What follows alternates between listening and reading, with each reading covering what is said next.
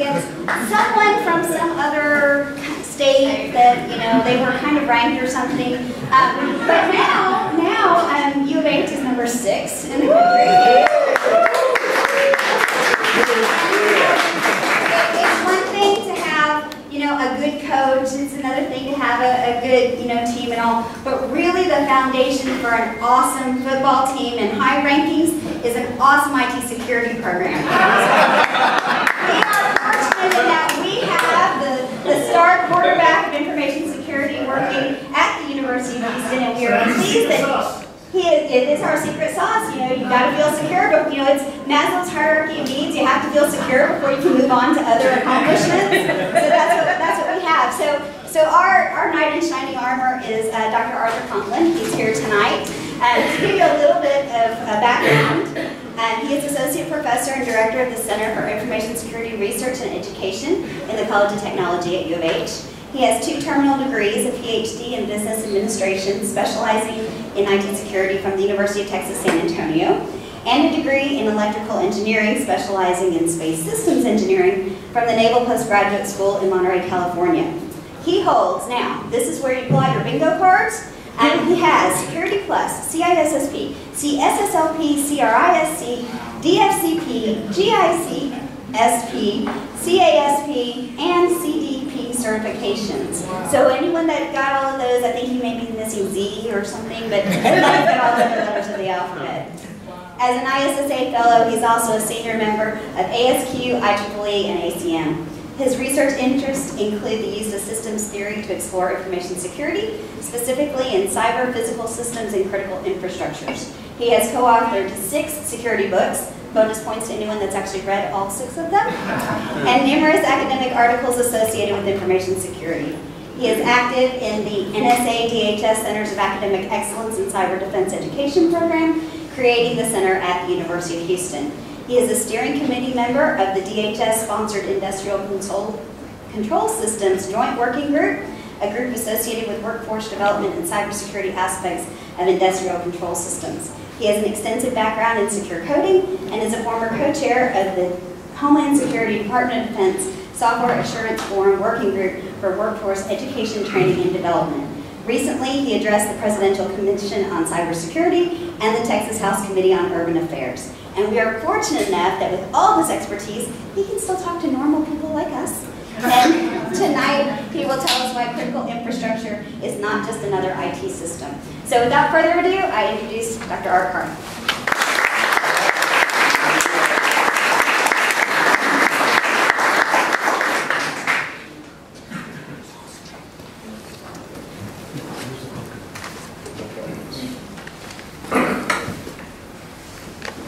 Wow, I've never seen these slides before. How many are there? 360.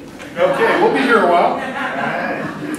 So, I am here, and I've had several people ask me right up front, oh, well, we're looking at our IT group taking over the OT group. Let me explain how this really works. The IT group comes in and says, we're going to do it better. The OT people say no.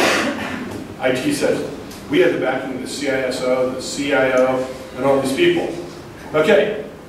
2 weeks later, when you have a new CISO and a new CEO, a new CIO, and a new COO possibly because your plant stopped working and you stopped making money, okay, OT is not IT. It's a completely different world. And let's look at the differences and why they're different and what it means from a security side. So, first, I want to make sure we're all on the same page on what is IT. And IT is something we've all grown up with, but with different little pieces and different views. And so I'm going to try to capture it at a base level that'll help us compare it. And let's begin with the network. The idea behind networking today, everything needs to talk to everything without any latency, no speed bumps.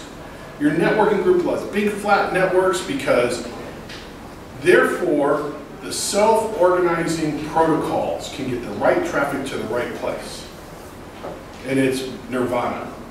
As long as all the bits get to where they're supposed to be, everything's happy. As soon as you say, I want to put in a firewall or I want to put in a device to, stop traffic, yeah. Okay? And the real problem is evolved to the point in today's major networks, you have too many conversations, too many different protocols, that if you ever wanted to go in and look for bad packets, one of the mistakes we made when we invented TCP and IP and all these things is that we didn't put an evil packet flag. Because if we had the evil packet flag, then all bad traffic could set the flag, we could sort it, it'd be good. And by the way, all this, the whole purpose behind all this stuff is so that we can view cats. Okay? And videos. And this is how we built our systems. Okay? And if one of these is yours, please don't self-identify. So then along, and we built IT systems before we decided about security. Actually, it's not true. Government, NSA, actually predecessor to NSA in this case, but they've been playing in the security field since the 70s, the early 70s. Once we started computing things, we actually built secure operating systems called Multics. And they're still around. They don't do anything because they only did one thing. In today's world, if you only can do one thing, you know, it's called a BlackBerry. And see how the BlackBerry works now. So we invented security a long time ago. And I tell my students to read a paper by Salzer and Schroeder, and I think everybody's probably read it. If they haven't, you should go look it up. It defined security in 1974. And those same principles still work today. But we ignore them all the time. And we dumped it down to, oh, well, it's just about confidentiality, integrity, availability. And somehow we have to manage those elements based on different data types. Some things they want to keep secret, some things they don't want you to change, you know, etc. At the end of the day, we measure our success by basically separating authorized and unauthorized parties through access control. You're either allowed to do something or aren't. And we've been doing this for decades. Oh, yeah, badly. Because, well, what's it look like? Well, anybody see headlines lately about the cybersecurity failure?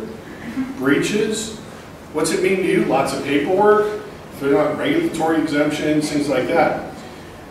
But in the IT world, have we ever lost an executive from having an email server crash? I mean, they may feel that their life has come to an end, but it's different. This is what it looks like. Okay, I was going to put a picture of Delta, but I really felt bad about just putting a lot of planes around a terminal. Okay, doesn't even leave terminal area. So this is what happens when you get IT wrong. By and large, and I think most of us have seen these pictures, and it's part of our culture now to be used to this. So let's look at this OT thing now. So that's IT. We've all lived it. If you haven't, well, keep networking. But let's talk about OT. A lot of people look at OT as just IT in a different place. But it's really a way, way different world. It has been around as long as IT. We have mixed hardware and software together to provide solutions so that physical devices can talk to each other, compute, do these things, and change our world. So this has been around. As a matter of fact, they actually ran early OT systems on mainframes. Okay, now just realize that early mainframes were less powerful than even the older generation of cell phones. But the bottom line, though, is they built their own protocols, they built their own system, they've been doing this for the same number of decades. But let's look at how they're different. What happens when I have a bad OT day? What does it mean if I'm an OT and I have a bad day? Well, I have things like this. Okay? This was what happened when I ran some production code, or actually development code, testing code in production one day. And they never did explain why, but yeah, it blew up a pipeline, killed some people, etc. Texas City, those of us that live here, if you go look at the Chemical Safety Board's interpretation of it, this is a very bad day. Okay? Moscow, Russia. I don't know if I can make this one work or not. Let's see. No, I gotta figure out how to auto start.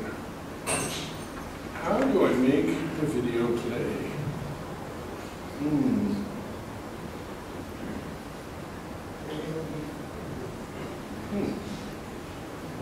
That's interesting.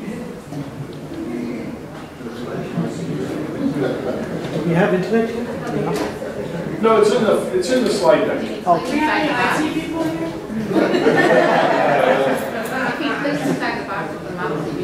It should click in the box. Yes, I did once, but I must have missed. This is OT having a less than stellar day. Okay? Now, how often does this stuff happen? A 30-inch gas main this last week had a little problem in New Mexico, and a family was camping a couple miles away. Was is the operable word. Okay? When you let liquids or gases out of pipelines, bad things can happen very quickly. So, I think we can all agree security is about risk management. We can use all the fancy words we want, but the question becomes, what's my risk? And a lot of times security professionals lose track of that first thing and they say, well, security is about getting the right controls in place. If I have the right controls and can show you an audit to the right controls and compliance. Okay, when the pipeline blows up, people will come by to look at your last audit report. They'll come by to look and find out what didn't work. They could care less if you passed the last audit. Okay? They really don't care. So the bottom line at the end of the day is, what actions do we need to take to manage the risk? So how is OT different from IT in respect of risk and managing that? Well, in IT security, everything's about the data. Everything becomes about confidentiality, integrity, availability, not confidentiality, confidentiality. I was drinking last night when I made these, I guess. So we talk about this all the time, and I have students in the room that undoubtedly have heard me say this. The secure IT systems, one does what it's supposed to and only what it's supposed to do. With respect to CIA. If it does other things, well, that's generally bad, but as long as it keeps our data confidential when it's supposed to, or integrity when it's supposed to, and it's available when it's supposed to, we're okay with that, generally. In OT, we define security as safe operation of the system. Okay? I really don't care about some of this other stuff. I care about, is the system going to operate safely? And is it going to operate within the bounds of operation that we've defined for it? Because when we talk physical systems, okay, let's look at a tram in Poland recently. I guess it's been about 3 or 4 years ago. Kid got on the internet and thought it was a simulator. And he controlled the light rail. Yeah. What happens when you put 2 trains going opposite directions on the same piece of track? Well, it all depends on if they're closing or going further apart. In this case, unfortunately, they were closing. And they hit each other. Okay? And why? The 14-year-old kid thought he was playing the simulation. He had no idea that he was playing with the downtown light rail. Do not do that with light rail around us, please. It goes right past university. And, you know, I want those revenue producing units, students to continue in their studies. So, in the OT world, I don't care about authorized users. Matter of fact, one of the things you'll learn real quickly in the OT world is we don't have access control. Because the vast majority of devices that we're going to be talking to don't have a means for access control.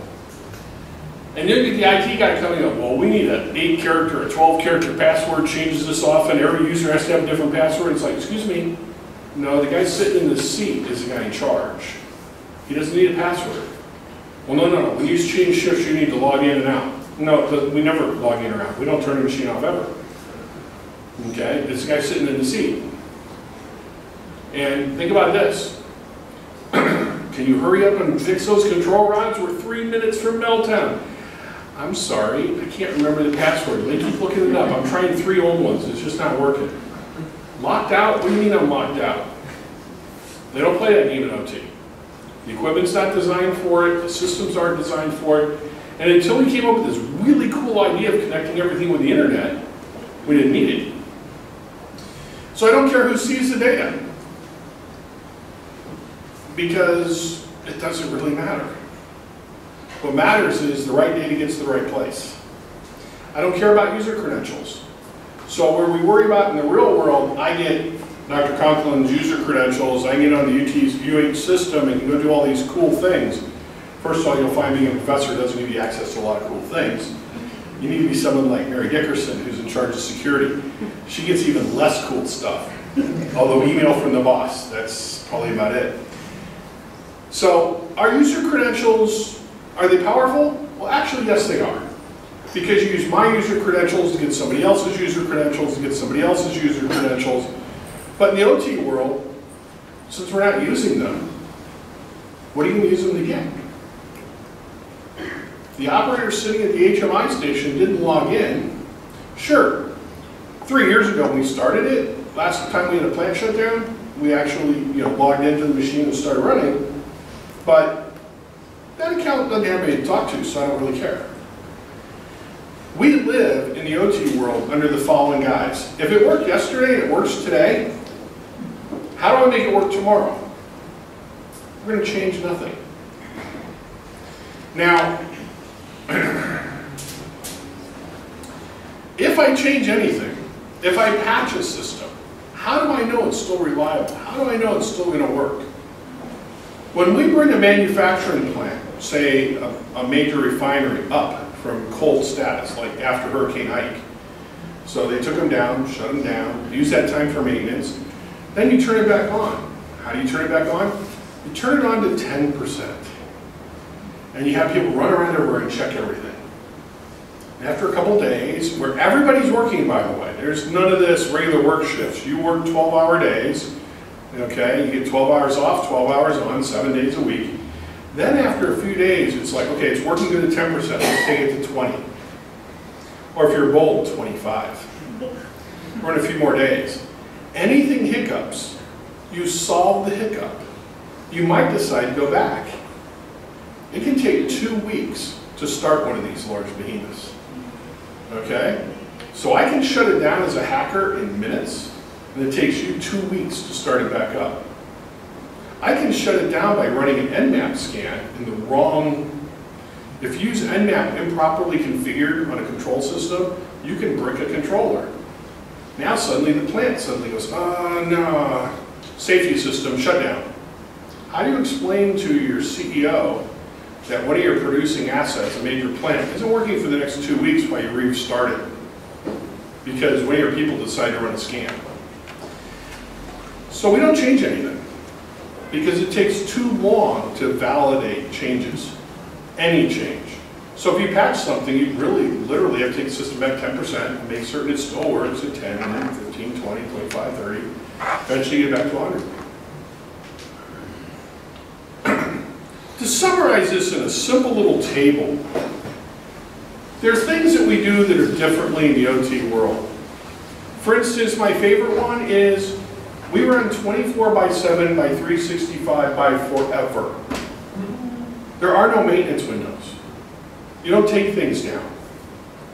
They run all the time. Okay? Let's look at electric system. How would we feel if we got a notice from CenterPoint saying, your monthly maintenance window this month will be on September 19th from 2 to 3 a.m. Electricity will be temporarily unavailable while we upgrade our systems. Okay? I'm being serious. Do we see those notes from IT on our IT systems? Yeah, email will be down between these hours, database will be down, PeopleSoft, SAP. Your water.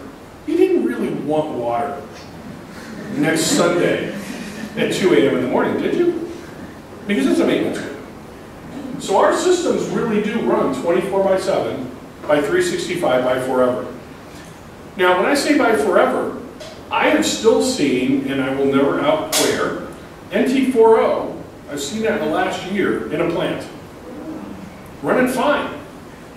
Matter of fact, it's running so well that the company has a whole stack of boxes it'll run on, because you can't go to Best Buy and buy an NT40 box. Okay? So when this company put it in place, they bought a forever supply of white box PCs in essence, all configured exactly the same, and when one wears out, they just swap it with another one.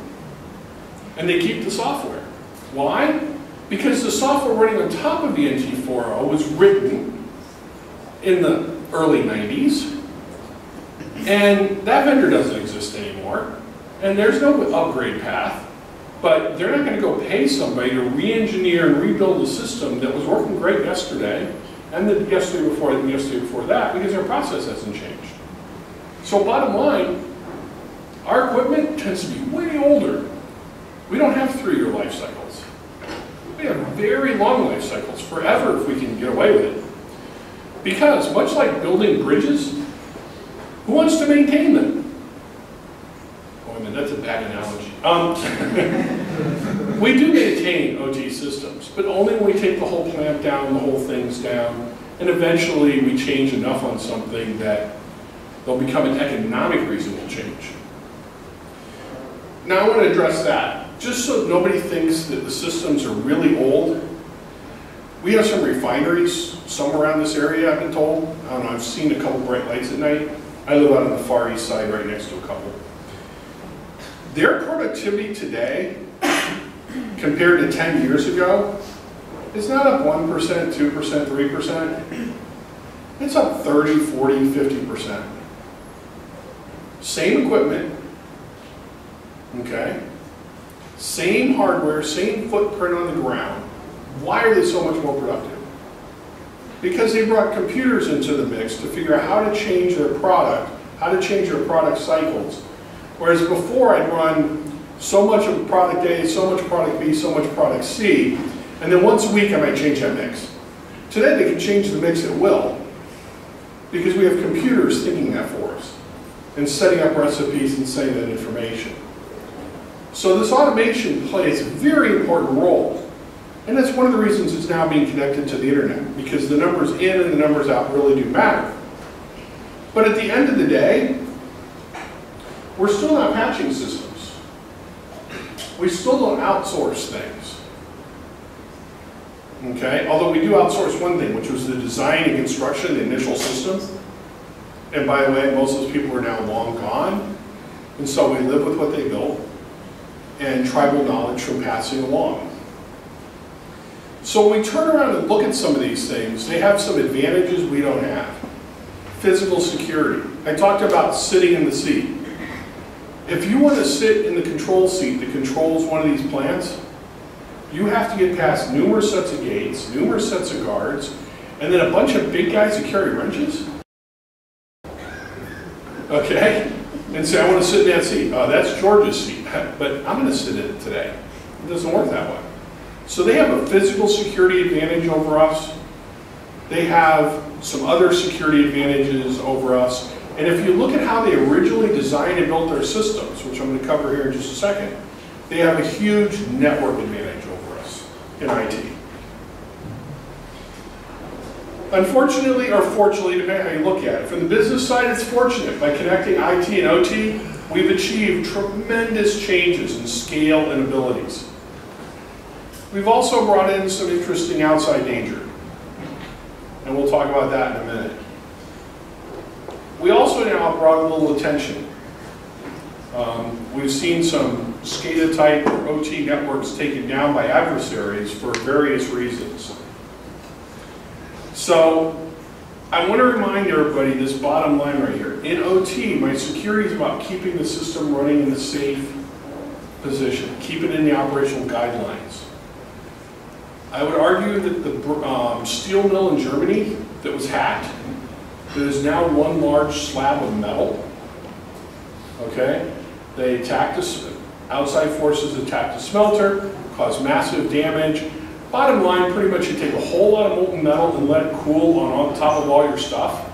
The good news, all the people left. The bad news, they have a really large chunk of metal that used to be a steel plant. And will never be a steel plant again. So how do we do it in OT? The same way we've been doing it for decades. Network architecture is everything. They have different network architectures. It is not flat. It is a series of enclaves. Now I use enclaves because that's a term most IT people understand. They use a different language, and this is very, very important. When the OT and the IT people get together, it's Venus and Mars. It's kind of like dating. Each side thinks they're telling the other side something. They later realize, whoa, that's not what I meant. Okay? In the OT world, we call these things zones. And we connect zones with conduits. So if you walk in and you start talking about, well, this network segment or this enclave, they'll don't know what he's talking about. He doesn't know what he's talking about. If you walk in and tell them, hey, in this zone, we need to enforce these things at these conduit points, then they'll understand. The whole purpose behind the network in OT is to limit the number of conversations. Not everything needs to talk to everything. Matter of fact, very few things talk to each other. Generally speaking, you can write on one piece of paper on one side all the conversations in even a large plant. It's a very small list. Limit connections in, or conversations, connections, however you want to call it, in or out. The only thing that comes out is one stream of data. And if you're smart, you run it through a unidirectional gateway. You don't let anything else come back in that way. And you're not replicating traffic anymore. You're replicating data only, the state. Therefore, what happens? You can't hack that. The numbers come out, but nobody can modify it. You have a very limited number of protocols. They don't need HTTP. There's no reason for that on your network. There's no reason for FTP, mail, streaming of anything, World of Warcraft. Okay, yes, I've seen that in refineries, in control rooms. So, if I build my network correctly, I can monitor easily for exceptions. What I cannot do in a modern IT network, which is look at all the packets and say, oh, that's a bad packet. Why? Encryption, too many conversations, too many protocols. It's too hard to keep up. In an OT network, piece of cake. You can almost do it by hand. Matter of fact, I make my students in class do some of these by hand. Go find the bad packets. Here's a set of PCAP files. The network model is completely different. We use something called a Purdue model. Now, at the very top of this model is our enterprise zone, which is your standard IT network. Between your standard IT network and your OT network, there is a double firewall DMZ. Nothing crosses both firewalls. Has to stop in the middle. But if you think about it, what comes in? Occasionally you're going to send in updates on recipes, files, things like that. And you're going to send data out of the OT system on a regular basis. So you've got like one stream coming in, one stream going out. Not too hard to manage. Once you get inside the control zone, you break it down so that if something goes wrong, the amount of damage is controllable.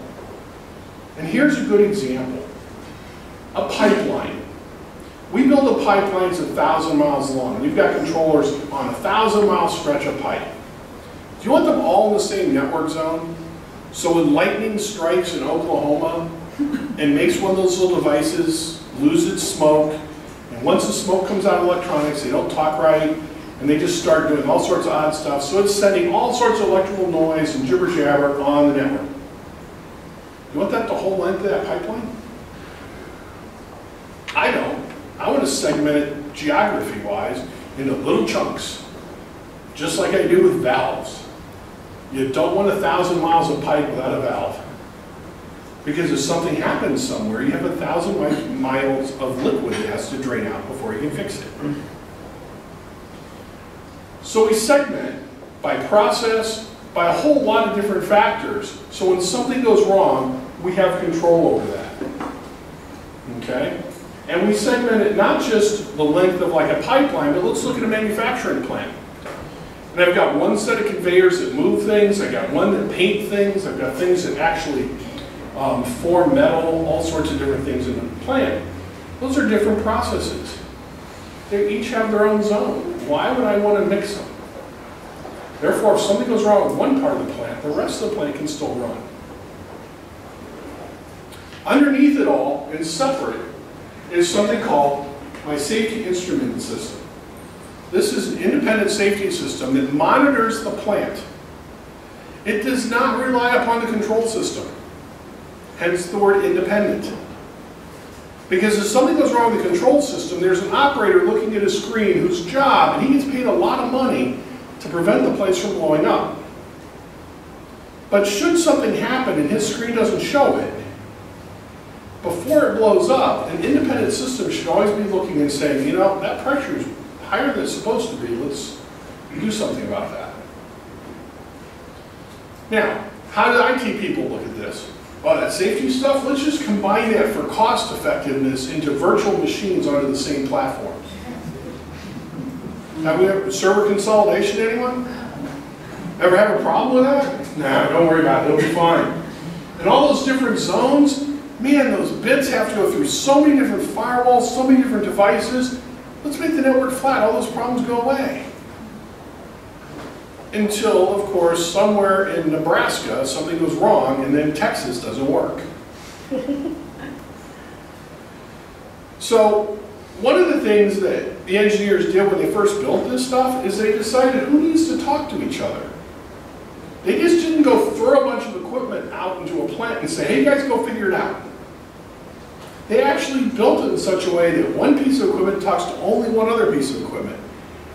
HMI, the human-machine interface, reflects what all these different devices have. So it sees from a whole bunch of devices. But those whole bunch of field devices don't talk to each other because they don't need to. Matter of fact, you don't want them to. Okay? So if everybody's not talking to everybody, what happens? Whenever you have a signal that doesn't match one of these defined little short list of signals, what is it? It's a problem. Now what happens when someone attacks your network, your corporate network? They get in using Tom's credentials. Once they get in using Tom's credentials, they traverse the network, looking at things, checking things out, trying different things, and failing. But do we ever see all those little failures? Only if they're dumb about it. If they try something and it doesn't work, they don't try it with a script 100 million times. They just move on. They're constantly doing these things so they find the holes, they find the vulnerable boxes. Can you see this traffic in your busy IT networks? Not a chance. Matter of fact, even after the fact, sometimes it's hard to go back and find the forensic markers and things.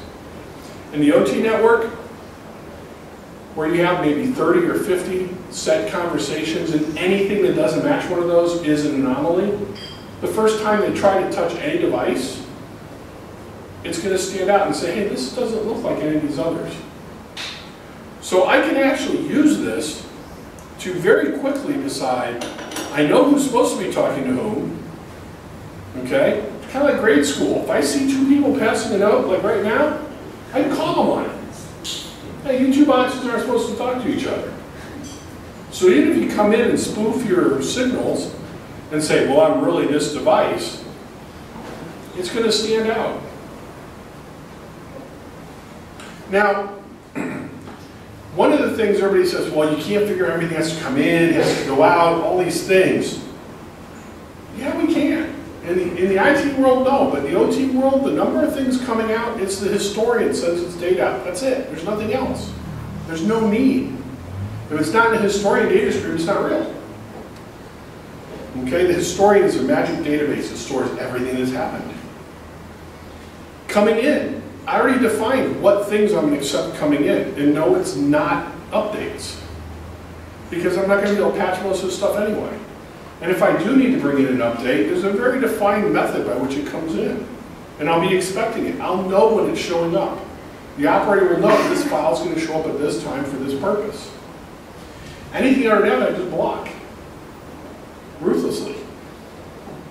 So if I let the architecture of the network do all this work for me, can you bypass that? Not really. And if you do figure out how to bypass it, what happens? You're instantly seen by anybody watching. Then we bring in this one problem, outside vendors. Anybody here flown on a jet engine or an aircraft lately with a jet engine? How would you feel if that jet engine was in constant contact, even when flying with the manufacturer? Would that bother you? Because if so, it'll be a lot easier for me flying in the future because you guys won't be flying. Every major jet aircraft manufacturer, every major turbine manufacturer monitors turbines for vibration. Because vibration kills turbines. Okay? And you can see it way before it's dangerous. But if you don't do something about it, it rapidly destroys a piece of equipment. So they're all monitored all the time. So the vendor says, hey, I'm not going to warranty your stuff unless you let us look at it. When you're talking million-dollar assets, the warranties kind of matter. Hence, you let them monitor. And they use a VPN. VPNs are magic. Okay? Because if I put traffic in a VPN, it is secure, correct? How many people think it's secure? Nobody? Then why do we use VPNs? Anybody here ever use a VPN? See? So I like that. Better than nothing, etc. Okay, what VPNs do is they prevent what's inside from talking to what's outside, and what's outside from talking to what's inside, basically. Simply put, a VPN is like me taking my laptop directly into the control room itself and just plugging it in. I don't have to be somewhere else.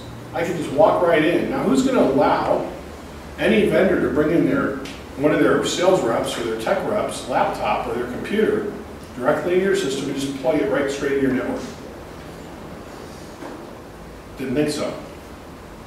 Hence, what a VPN does, which is just that, is it really magic? Is it really useful? Okay. So VPNs, we have this magic aura. When we talk about it, they're like, well, but it's in the VPN, it's okay. No, it's not. Being in the VPN means you just invited it and everybody else it has ever been with directly in your network. ICS CERT more than once has called companies and said, your vendor, specifically this machine on this salesman or this field techs, it's infected with XYZ. Why do we know? Because on this date he was here, on this date he was here, on this date he was there, on this date he was here. And it took us a couple of weeks to talk to all these companies to figure out who the common person is. You need to tell the guy to quit plugging his laptop in. Because everywhere he goes, he's taking presents. Now, does this happen once? Oh, way more than once. Okay? Now, did he actually bring the laptop into the plant? No, he VPN'd, so it's okay. Okay? I'm going to say one graphic thing that will remind you all about this. You remember this forever. Look at a VPN like a condom. If you're both inside, you're using it wrong. But that's how we look at that.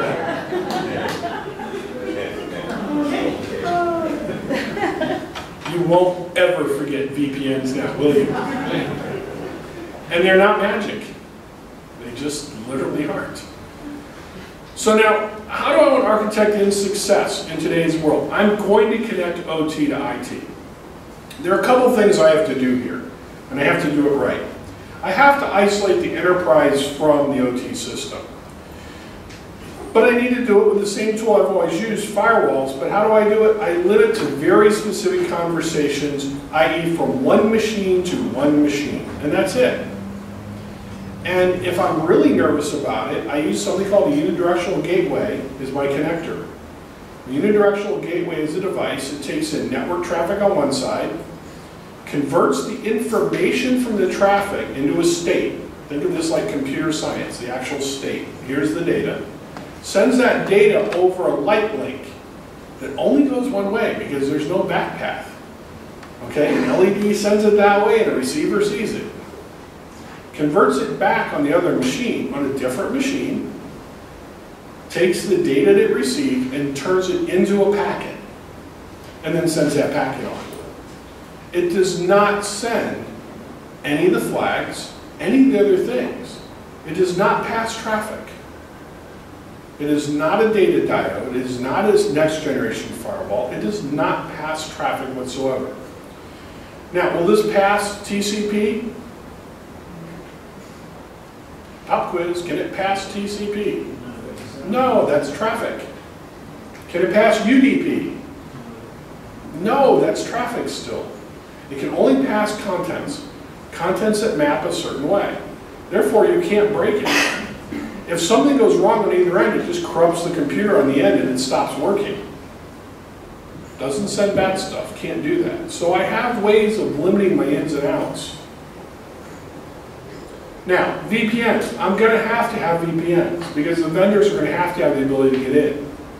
But I didn't say the vendor has to have the ability to connect his laptop directly to my turbine. If you're looking at jet engine, the vendor never connects directly to the turbine itself. The turbine connects to a computer inside the aircraft. The aircraft has a transponder to a satellite. That transponder sends the data to a satellite. Satellite sends it to a ground station, etc. There is no back door, back way in. It's very similar to unidirectional gateway. So if I need to do it in a place where the vendor has to send stuff in, use a jump host. Actually build a system inside your plant that looks just like theirs, that you've controlled and you know it's safe, and they can VPN into it, i.e. using like a remote desktop, and they can move the mouse around on your computer and make your computer do what they think they're doing. Okay? Bottom line though, at all times we should know who's using what channels. Because what happens is somebody's using the VPN at 3 o'clock in the morning and it's not our vendor. Well, my question is, why is it even turned on? If the vendor's not going to be using it, turn it off. It doesn't have to be turned on. We can look at the past and learn a lot. The OT world does. They pay attention to the past. The past didn't break. We're not changing the future. Okay? What did we learn from Ukraine? Flat networks don't work in OT systems. Ukraine had a flat network. Ukraine never looked at their VPN. They never looked at who was coming in. The adversary in Ukraine spent 9 months poking around trying things. How do we know this? Well, they attacked more than the number of systems that went down. I can't give exact details for a lot of reasons, except to say, on at least one system, they made a mistake. And kill disk was killed before it ran, leaving all the data.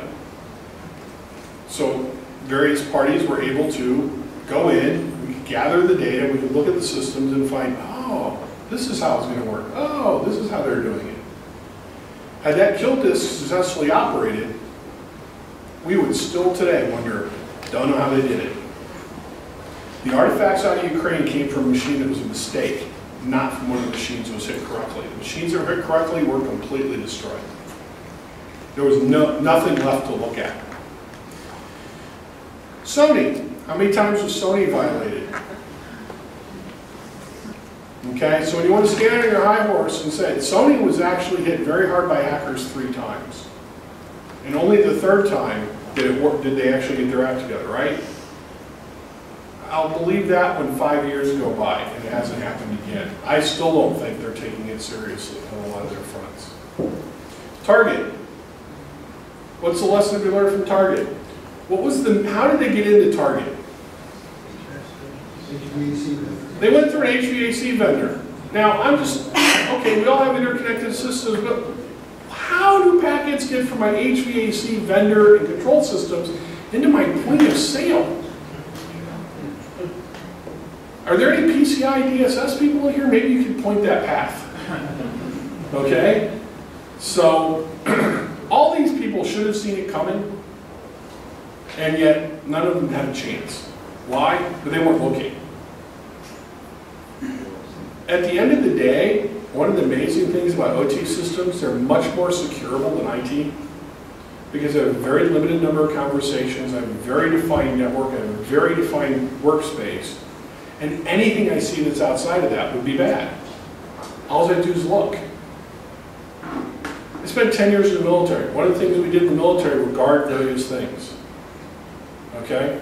If you've ever had special weapons, and you'll understand what that means if you've been in the military, you guard them differently than you do anything else. And one of the things you do all the time is have at least 2 people watching them at all times. Never one person. And they're never watched. Why? Because security of some things really matters. And watching does stop a lot of things. And the watchers didn't say, well, we saw George kind of hanging around and he probably shouldn't have been there. No. Anything goes out of the ordinary, they immediately stop and fix it.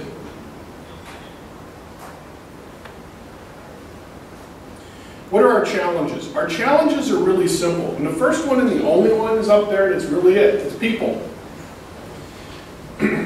People operate IT, people operate OT. different people operate IT and OT. And so they have different languages. We have to figure out how to get them to talk to each other. And not adopt a common language, but embrace and understand the other's languages. What we do in OT would never work in IT. And I would never stand up here and try to sell that. But I'm also not going to say, I'm not going to be sold on, oh, well, you think you're really good at IT, so therefore it's going to work in OT? I have a different objective. If you can tell me your IT security meets my security objective, I'm going to say you have crappy IT security because you're not achieving your objective, you're achieving my objective. And they're different. We have different values.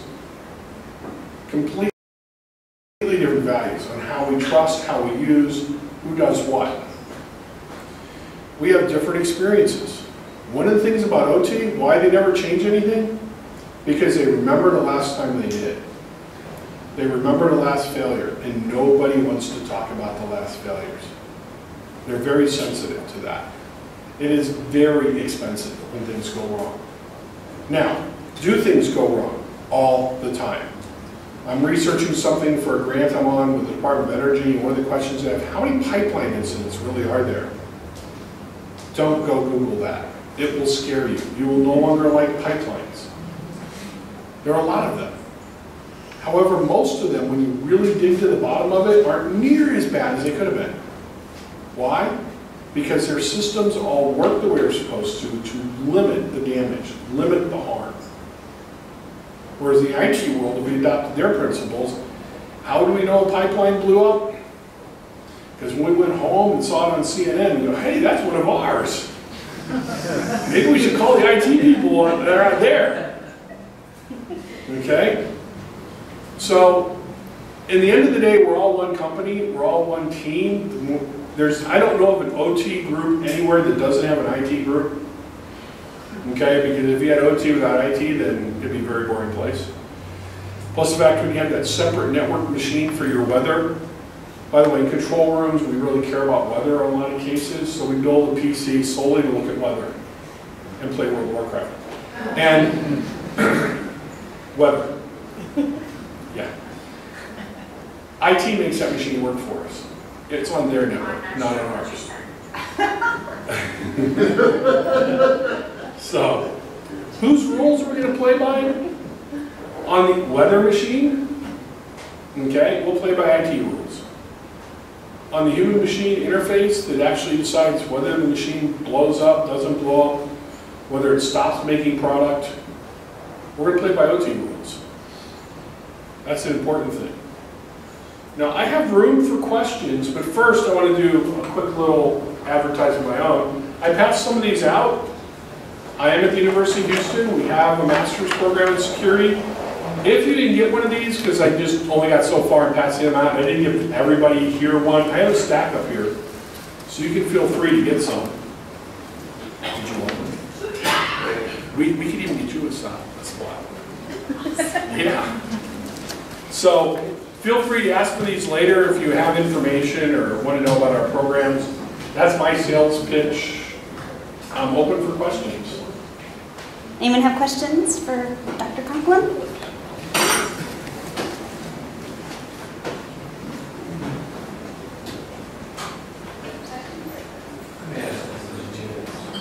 So, Dr. Conklin, is there any way to make the VPN secure? The answer is there any way to make a VPN secure? Well, first we have to define what secure means. And if I want to make a VPN so that people outside the VPN can't see what's going on inside, then the answer is yes. But if I want to make the VPN act as a security device against the person inside the VPN, never. It's not designed to do that. It acts as a wall between, you're basically letting the person inside the VPN in your network. You got one right in front. I was just going to say, I guess the VPN is as good as its crypto implementation with the algorithm rightly. So it's okay, the question or the comment is the VPN is as good as its crypto algorithms implementation. Yes and no. A VPN against somebody outside the VPN, seeing what's going on inside the VPN, that's pretty close to correct, although actually there are ways of looking at encrypted traffic and determining based on encrypted traffic who's talking to whom and how much and where. So it's not, you may not know what they're talking about, but you'll certainly know if they're talking. But again, comes back to the best crypto in the world doesn't help if you're connecting a bad machine on the inside. Any other questions?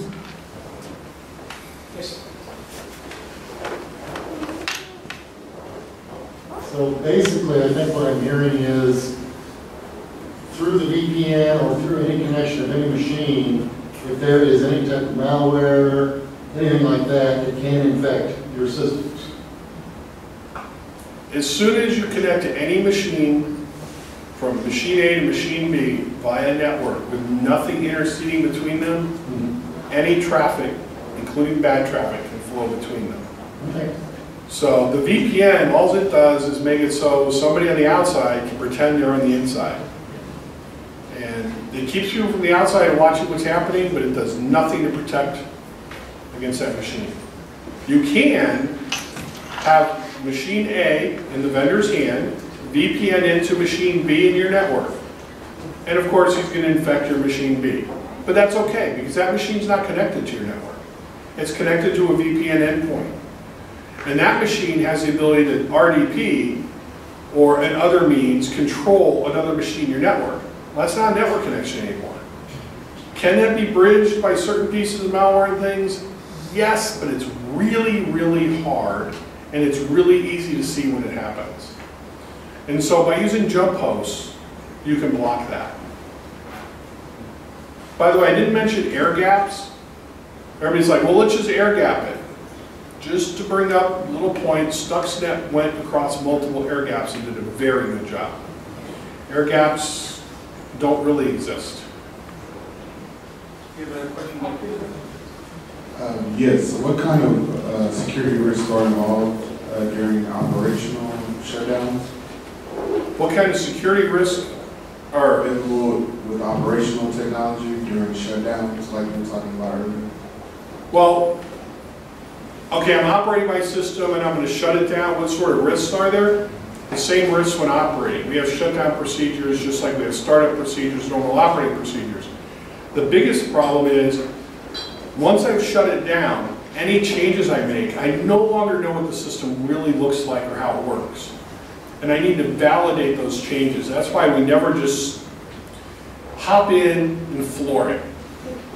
Okay? Anybody here ride a bicycle and decide to see how fast you go down a big hill and then realize I probably should check the brakes before I got halfway down the hill? Okay? When you're running a large plant or a manufacturing plant or any of those sorts of things, you spend a lot of time testing everything, bringing it up before. So that's the operational risk and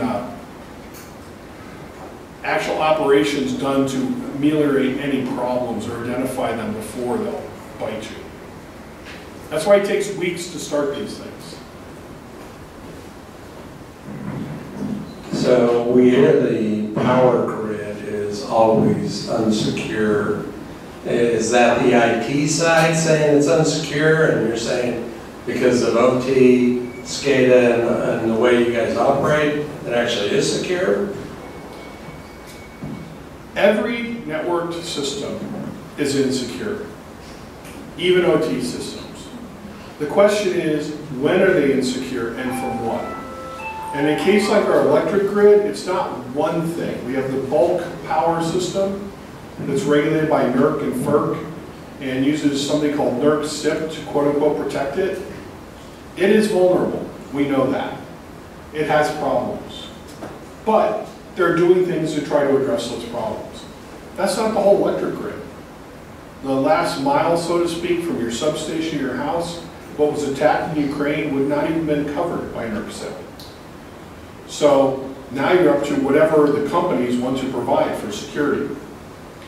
My bottom line on answering any of these is when the NSA freely admits, and they do, that even on their most classified networks, they do not own all the traffic on their own networks. They know their foreign adversaries in their networks at all times. So, can you conduct business safely and securely under the circumstances? If you go into it knowing that, understanding that, the answer is yes. And so, is it insecure? Yes. But can it be operated in a secure fashion? Yes. It just takes extra work. It's not free. So let's thank Dr. Conklin.